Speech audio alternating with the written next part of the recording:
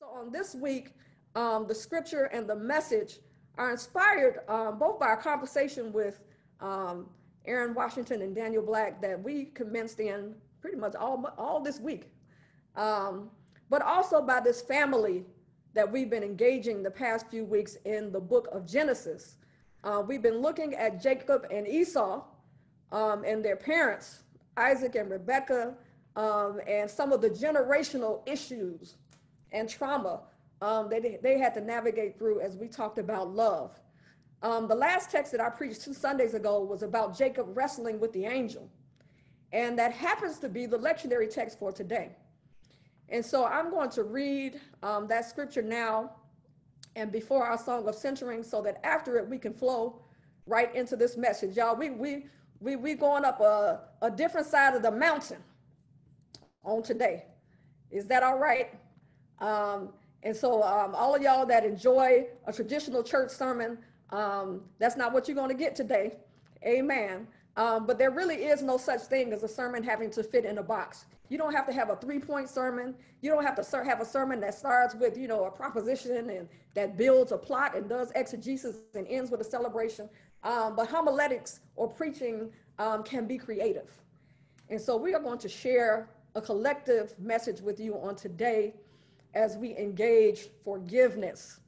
And as you hear me reread these last 2 verses, I'm only going to read 2 verses in Genesis 32. I want you to see Jacob, and I want you to see Esau, and I want you to see their family, and I want you to see yourself, and I want you to see us as a collective and as a communal we, because it is from us and to us that this message will speak to us on today. Amen.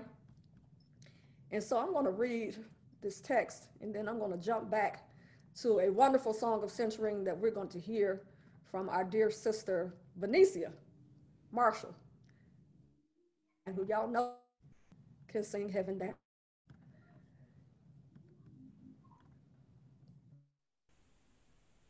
Amen. Genesis 32, verses 30 and 31. And I'm reading from the New Revised Standard Version of the Bible.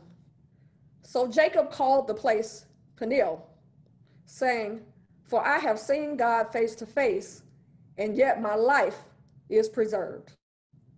The sun rose upon him as he passed Penuel, limping because of his hip. This is the word of God for the people of God. Let us all say, thanks be to God.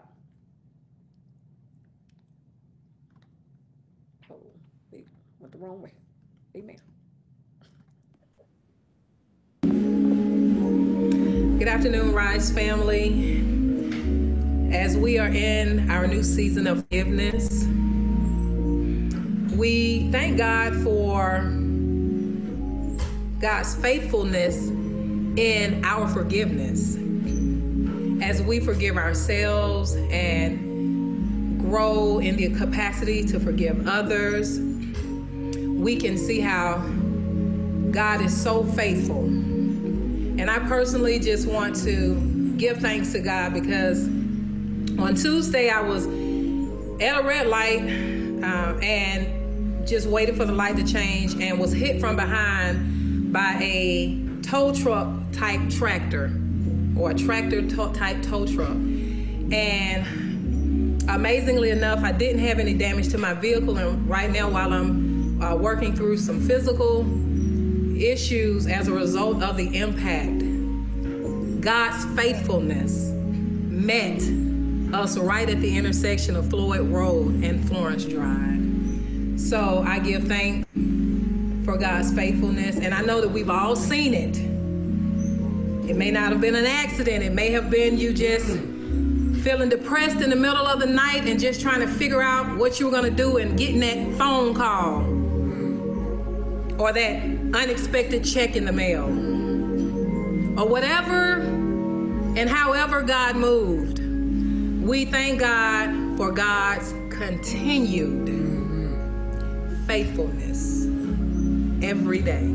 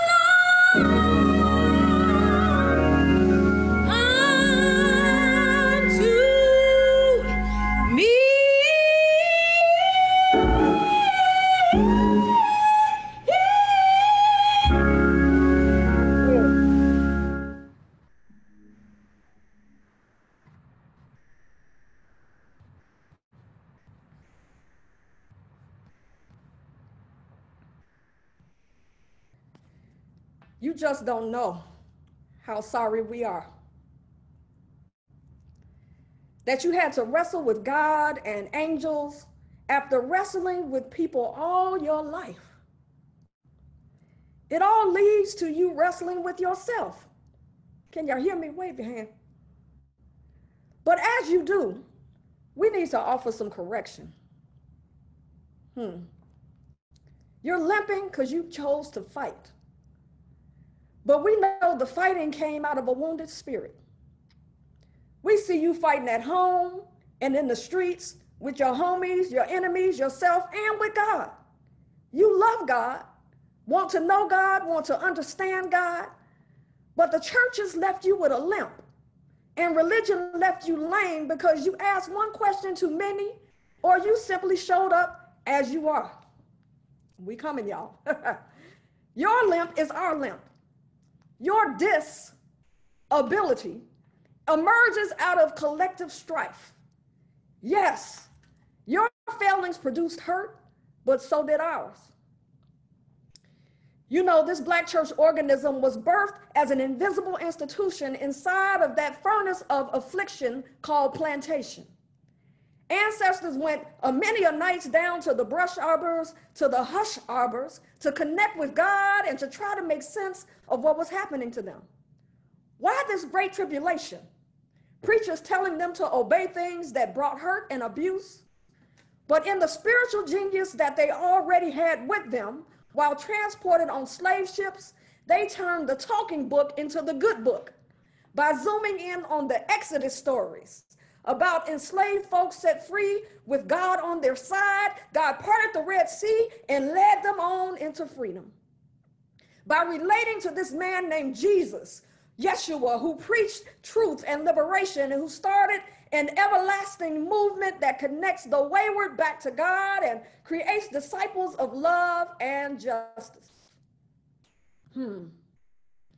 Yes, that old time religion was good enough, but sadly we turned it into many other things. Are you listening, church? We turned religion and church into an idol. And in the name of God, we policed bodies and spaces in ways that drove many away. We forgot that the scripture says that the letter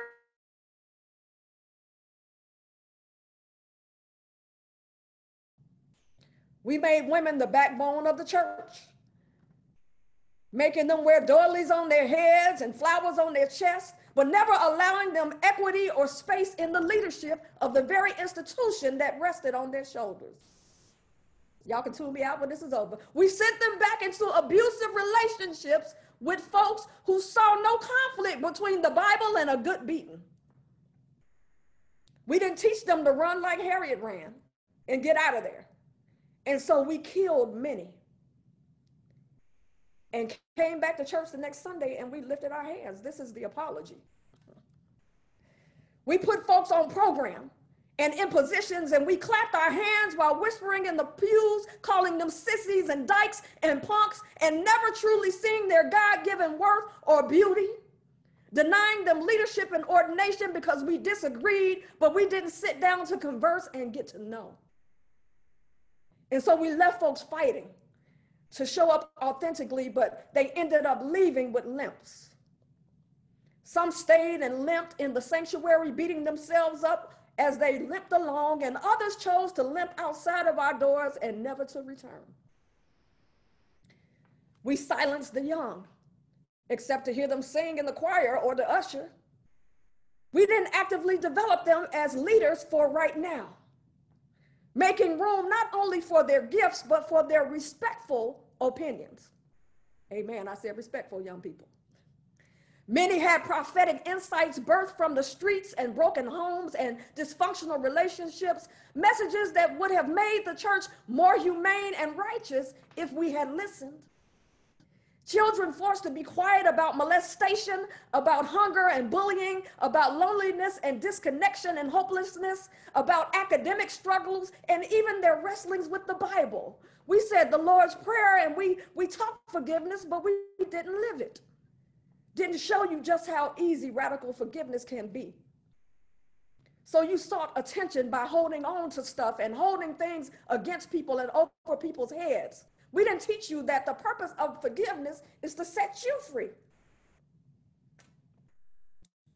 We became one with capitalism and took on materialistic values that drove our church budgets and made people think that their offering was equivalent to them getting a blessing. We didn't call out hard enough the pastors of the 90s who aspired to fine cars and mansions and who flew around in helicopters and jets, even here in the city of Atlanta. And it left many beneath the poverty line with a limp after being pimped. It left a younger generation feeling spoiled and entitled and needing entertainment church and embracing the get money ethic of the streets and in the church. God was not pleased. We didn't connect the often unnamed and unnumbered lynch to Trayvon Martin and Sandra Bland in the church. So it took George Floyd in plain sight to wake many of us up, when the pulpit and the pew should have never ceased from troubling because the killing never ceased. All the while, our children and youth continue to die at the hands of others and at their own hands, y'all. This is the apology. We left Martin and Malcolm and that movement for the street people and the politicians and forgot that it started in the church. Now we don't want to hear a social justice and politically oriented sermon. We just want to hear the Bible. But since when isn't our liberation the good news? The reality the Bible points us to, the good news, is what Jesus did with his faith in his faith community. He called the community to accountability and denounced the status quo. And so we apologize that we didn't choose to be the church and dismantle the very systems that make our conditions an ongoing reality. Or some did, and actually many did over time, but felt like they were largely alone because churches doing this work were so few and so far between. Can we talk about it?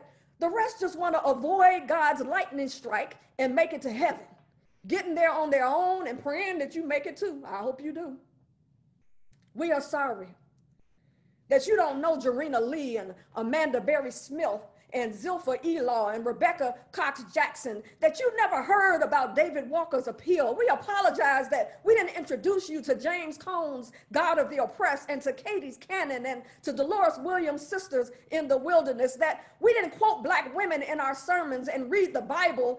We read the Bible solely like a man, that you didn't know before now that Frederick Douglass had a distinction between the Christianity of America and the Christianity of Christ, that Christianity is not the white man's religion and he never owned it, but thought he did and used it to enforce ownership of other human beings and his many other debaucheries. But we let the lie rule our interpretations of the Bible and ourselves. We let people leave the sanctuaries feeling guilty and beat up, but glad about it, mingled with feeling set free because Jesus died for them, but they still wrestled with feelings like they were less than because sin and what they did wrong was in every sermon we preached, and they couldn't show up in the world knowing that Black is king and king is Jesus and Jesus is Black. We let go of the truth that this faith was birthed on African shores, in the motherland where civilization cradled Jesus and African Jews. It was always a syncretistic faith that blended traditional rituals and African ways of being. We see it in Pentecostalism, but we deny it. Many do and won't admit that their songs and their shouts are continuations and not revelations. This is so much, and we ask your forgiveness for our failings. But I also hear our ancestor, Reverend Dr. Katie Geneva Cannon, who always liked to say, don't throw out the baby with the bathwater. You are still called to do the work that your soul must have. And you may have to do it with a limp. The church is still the place that the gates of hell won't prevail against, and we are better for it. It's still the place that calls this nation and this world to accountability and consciousness, to wake up and to connect back to God. The place where we are not to forsake the assembling of ourselves together, but we can respectfully still correct Coronavirus has called us out of buildings, out of temples, out of synagogues, out of mosques, out of elays to do the work that our souls must have. Calling Christians to be the church, not just in word, but in deeds that truly set the captives free to do the work of healing the limbs. To call out the Isaacs and the Rebeccas for toxic marriages and relationships that left children with limps and wounds that then they afflicted upon their children, creating generations of trauma.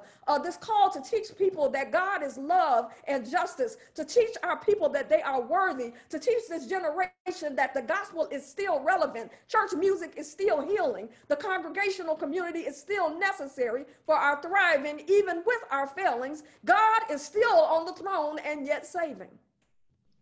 Preach. That no church is perfect and will not cater to your every wish and desire, nor should they. And if it was perfect, it stops being perfect the second we show up. That God is not seeking perfection anyway, but completion and wholeness. And our spiritual wounds can be healed as we rise and forgive others and ourselves, and yes, even as we forgive God. And in the press for maturity, know that sometimes God heals wounds. In the press for maturity, know sometimes God heals by wounding.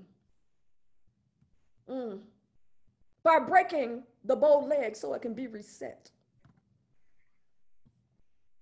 By leaving us with a limp as we wrestle and hobble towards seeking healing, where our individual and collective failings have produced hurt. Because sometimes, Jacob, what feels like God wounding us is actually God healing us, even if through the apology. Ashe. Ashe. Ashe. Ashe. Ashe. Ashe. Ashe. Ashe.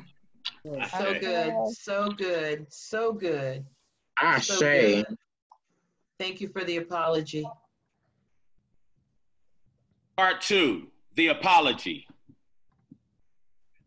For everyone 40 years old or younger, it's hard for an elder to sacrifice to work so hard, only to realize so many things. But it's true, we missed so many things. And some of the things we missed would have made a difference in the quality of your lives, I believe. Well, we've come today to tell you those things and to help you connect dots that might otherwise seem to have no connection. First, we did a horrible job of sharing our hearts with you, our feelings, our thoughts, our desires, our fears. What we knew was how to survive. We didn't know that we were supposed to tell you when we cried, or when we feared for your life, or when we worried that we wouldn't have enough food to feed you. We thought that all we were supposed to do was be strength and courage and resolve. But we see now that that taught you not to care what we thought. We wanted you to become adults who knew how to work and care for others. But we never showed you that. All we showed you was how to hustle. And now that's what we have, a community of hustle and grind. We also should have touched you and held you and loved you just because you were ours. But we were afraid of touch. The only time we'd been touched was when we were whipped. So we didn't know how to touch and love. We didn't know we could touch and love. So we avoided you. We gave you instructions without adoration, information without knowledge, direction without vision. We should have rubbed your heads lovingly and held your hands because they were our hands. We should have kissed you even when you were grown. That would have endeared your hearts to us. That would have made you want to please us. made you believe that nothing in the world was more satisfying than your elders' applause. But without touching you, we taught you the art of distance, the safety of aloofness, the deception of detachment. But we were wrong. There is nothing healing about isolation. There's nothing healing about insecurity. Trying to make our way in the world by doing nothing but grinding made us grind ourselves into nothing. In hindsight, we made one other mistake too. We saved you from too much. We didn't want you to struggle the way we had. So we overworked ourselves to assure that you had every opportunity we had dreamed of. It was a noble effort, I tell you, but it did not work. It was a mistake. The more you give a child, the less they want. The more you save them from heartache and difficulty, the more they squander your sacrifices. We looked up one day expecting your generation to have all the degrees in the land, to own property across the nation, to have families filled with joy, and many of you have this indeed, but far too many don't. And it's because instead of teaching you discipline, we broke our necks to give you free opportunities. But anytime you give a person an opportunity, it means more to you than to them. Opportunities should be earned. Lord have mercy. We just didn't know this then. But we meant well. Can you see that? We meant well. Our hearts hoped for your success so desperately that we tried to give you a life where you could not fail. That alone is perfect failure. A child must have the opportunity to fail in order to choose success. You cannot give another person victory. You cannot guarantee someone else's success. You cannot manipulate the universe into promising a child's triumph. This is why in the 60s so much progress was made. Most of us started with so little. We had a yearning, y'all, a burning in our hearts for something better, something more than one pair of shoes or one church outfit. We didn't know then that that was the fuel of our striving. We were ashamed of our struggle. So we promised ourselves that our children wouldn't do it. And most of you don't. But most of you also didn't take advantage of the opportunities we provided. Yet truth is, you couldn't, because we gave it to you. We were also too great in our contradictions. We smoked too much while we prayed you wouldn't. We drank our troubles away, but troubles are good swimmers. So we guzzled before you and implanted vices of coping mechanisms that have come to destroy us. A child follows an example long before they follow wisdom. And much of our example was unhealthy. Sometimes we left you with grandparents simply because you were more than we had bargained for. This was immature, to say the least. We planted in many of you seeds of abandonment, although we were always present. We were there, yes, but you didn't have our hearts. We were home at night, yes, but you never knew what we were thinking. Little did we know that we were raising you to want everything except us. Now, so many of you are unsure of yourselves, your strength, your purpose, your direction. And it's because we said one thing from our mouths and dismantled every piece of it in our actions. Each of you is beautiful and talented and genius. We saw it in your eyes when you arrived.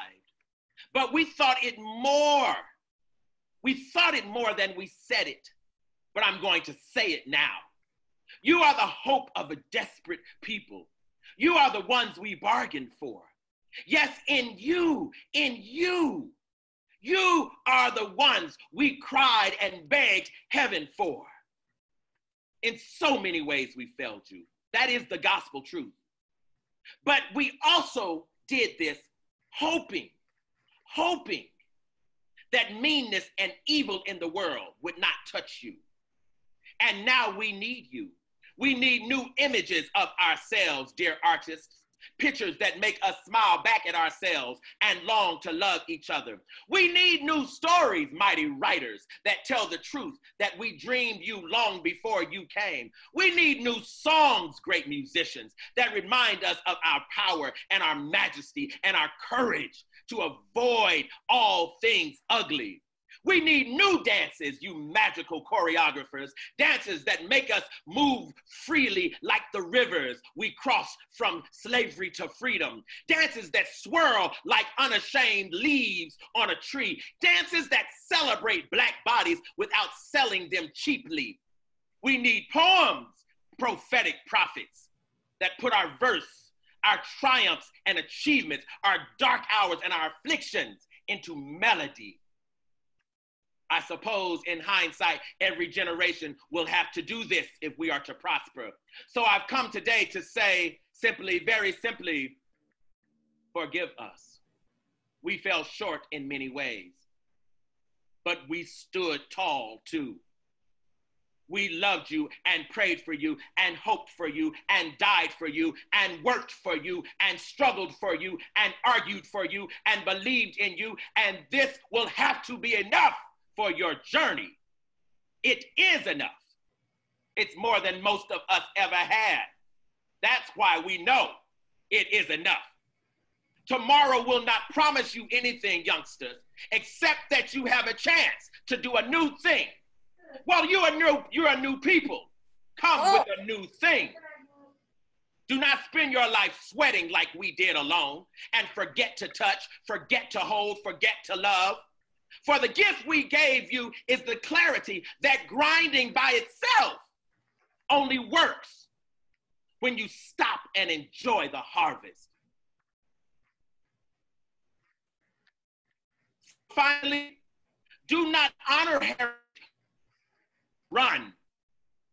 Do not praise Coltrane or play an instrument. Do not cheer Walt Chamberlain along unless you are prepared to square up with him on the court. Do not bow before Thurgood Marshall until your law school application has been submitted. Do not blast Aretha until you reach the same notes that he has written. This is how we work together for the most achieved Black community. We have expectations that you will exceed us. That is the natural order of things. But never forget that your success rests upon the backs of those who begged for your coming. We should have told you this. We should have admitted to you that we loved you desperately. Well, we will say it now. You should have heard us sing your praises and tell others of your awesomeness. Well, hear the song now. And if you did not ever hear it now. And once you hear it, get up and dance a perfect dance. Ashe. Oh my God, Papa, that is awesome. Ashe. Ashe. Ashe.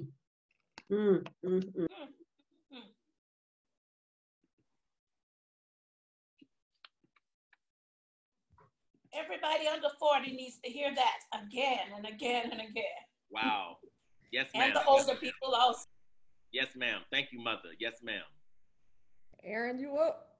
Part 3, the apology and offering to build.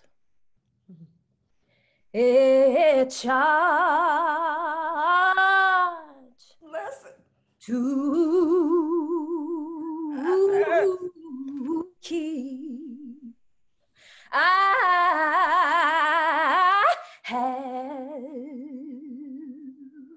This letter is a call, an urge, a poke, A reckoning for us as Black folk to look within our very souls, to search, to see ourselves, the real, the deep work to believe that we are the ones we've been looking for. A collective reminder to believe in the abundance in our very presence here. A work that centers our ability to see beyond what our eyes can see. A work that would require making new space. I lean on the wisdom of our ancestors. You can't put new wine into old wineskins, the Gospels. Our sister Tony K. Bombard told us, a people entrapped in another people's fiction is an endangered people. Whew. Our ancestor, Sister Barbara Ann Tier, told us, we are beautiful, imaginative, and gifted people, and we owe it to ourselves and to our future generations to restore, to recreate this beauty. We must begin building cultural centers where we can enjoy being free, open, and Black, where we can find out how talented we really are, where we can be what we were born to be and not what we were brainwashed to be. And as my beloved friend and sister Solabama says, be still brave. The questions: what stops you from building? From making the thought that is lodged in the guts of you? From gathering the group your instinct led you to? What stops you from building? Is it your thought that you don't have enough knowledge? Is it your thought that you don't have the proper tools? Is it your thought that later on, when you have what you need, you will do it? What stops you from building? Take that in. Is it your thought that I need to be stable to do it? Is it your thought that someone else is better suited to do the work? Is it your thought that someone one day will do it and then you will participate? What if the call you received inside to build what Spirit has been telling you to build is not just your call, but our call? Rewind, rewind.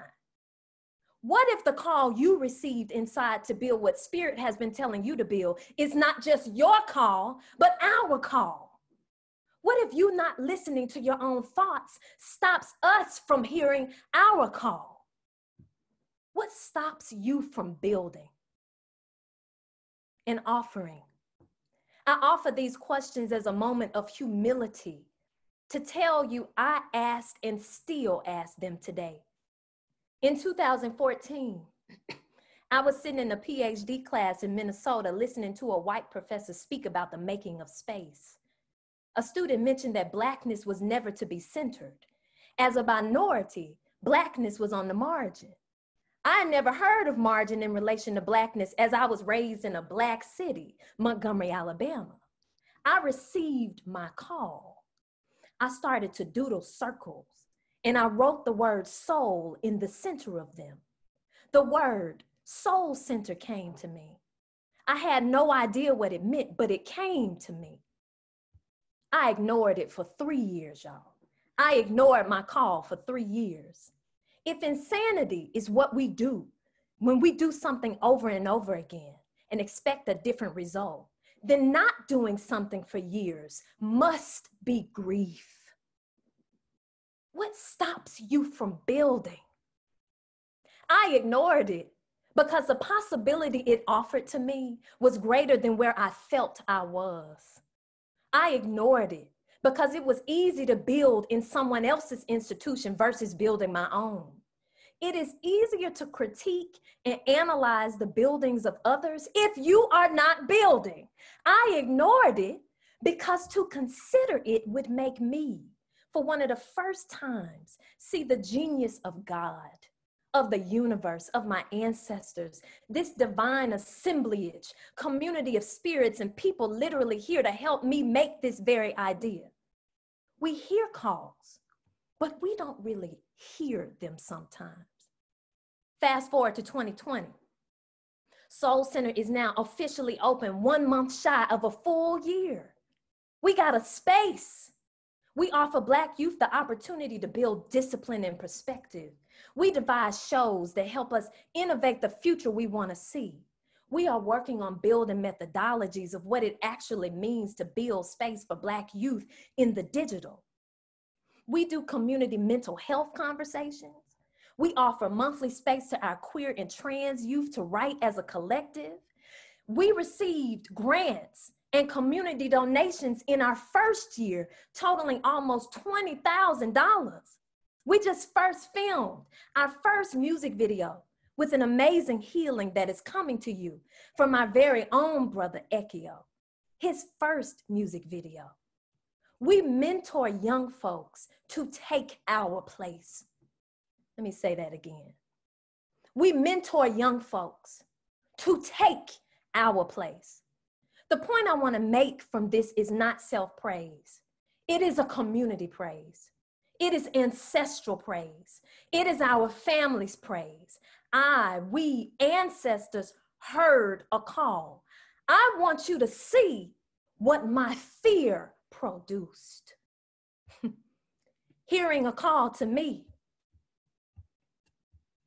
Hearing a call to me is when we acknowledge that we can't do it by ourselves, that we trust the community assembled around us to make the thing we want to make. It requires vulnerability to tell the truth. As millennials, we are young and fly. We work for corporate spaces and huge institutions and create our own spaces. My apology from my generation is that we do not always tell the truth about what it is to build. We live in the facade of it. We hide behind the building while not exposing the pain, the insecurity, the risk, the financial risks, the oppression from within that are lodged in, and what we say is being independent, cool, young, and fly. It requires discipline and vulnerability to tell the truth about oneself, especially one that reveals. I pray that our generation hears these calls, and that we don't have an issue reaching out to the folks that love us and ask for help. I pray that our generation doesn't use the supposed power of being independent and having institutions to then reinscribe the same violences of oppression against our own folks due to a lack of education, orientation, class, skin tone, finances, or religious practices. I pray that our generation will literally nurture the generation after us to take these spaces we've made to new levels. Nothing that comes to us individually is ours. It is my hope, my call to you millennials. You have to make spaces, material and digital, that young Black folk can walk into with their heads up, with the feeling of belonging and excitement of the possibility of being propelled to new levels. We have to. It's our call. It's our work. We have to believe that even when we don't have the tools, even when we do doubt ourselves, even with our insecurities and with every single limp, we have to build. We have to build through the pain of not thinking we are enough. We have to build through the pain of people telling us we are not enough. And sometimes, y'all, sometimes we literally have to pretend we believe in what we are building. Whatever you gotta do, do it. But the rub, the complication, the real, the moment that we feel we have to hold on to what we made, the moment that we claim that it is ours, the moment that we hold others to a lesser view because we have this power of creating. When we see ourselves in the same position for years upon years with no mentee in sight, before that, we need to train the youth to literally take our place. And in taking our place, they are taking their rightful place. It was our gift to them all along. Then my millennial brothers and sisters, you can go make something else and repeat it. And again, and again. Our ancestors built churches and schools when we were forced to come to America. Black farmers plant seeds into the ground that provide food for their communities for a season. My parents, Michael and Sandra Washington, create space at their home with good food and good music to welcome Black folk in their community. My sister and brother both built their own companies and divested from said institution. My grandmother, Bertie Lee Washington, made clothes for the community and sold them in her store that was right next door to her home. Booker T. Washington created Tuskegee Institute as a space to house the beauty of Black youth. And not only that, he sent vans into the community to then teach the youth's families because he didn't want education to be a barrier to their connection. Mary McLeod Bethune sold pies to raise money to build Bethune-Cookman. All this road. First building was called Faith Hall, and it sat on the top of a city dump. Woo! In Dougal and Nzinga, founded by Dr. Black, holds its community accountable to be able to build since 1993. In Rize Church, innovated by the wonderful and skilled Umi K, literally is holding space now for this righteous reimagining of what it means to be in the church. Blessings to all of you. I speak life over what you are holding close to you. It is time to let it go. It is time to let it go. We are ready to receive our call. Thank you for my family being here. Blessings. Amazing, amazing, amazing. Ashe. Ashe, ashe, ashe. Hey. My God. Ashe. Ashe. Oh. Oh my God. Y'all can Ashe, yes. do that. You can perform it. The three of you, institution builders. You are each institution builders. I affirm you. Thank you. Thank you. Ashe. That was special. Hmm. Thank you. The sun rose upon him as he passed Penuel, limping because of his hip.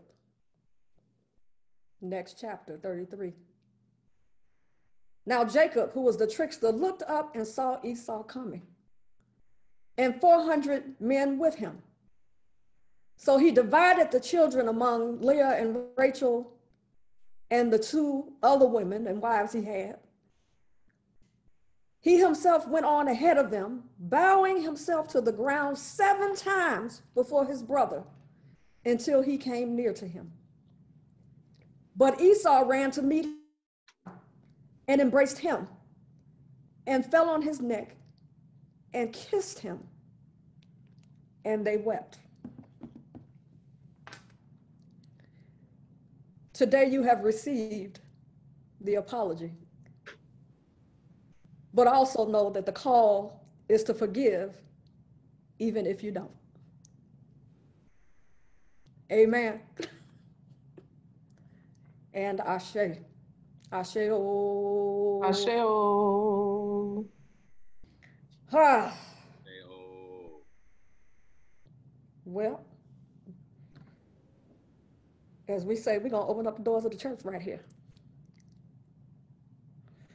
If you know you need to connect with a community that for the next couple of months is going to be wrestling with God and angels around forgiveness. If you know you harbor unforgiveness in your heart, or you struggle with it as a principle, or you don't, and you just want to be a part of a radically loving institution called Rize Community Church, then we invite you to join us. You can let us know in the chat.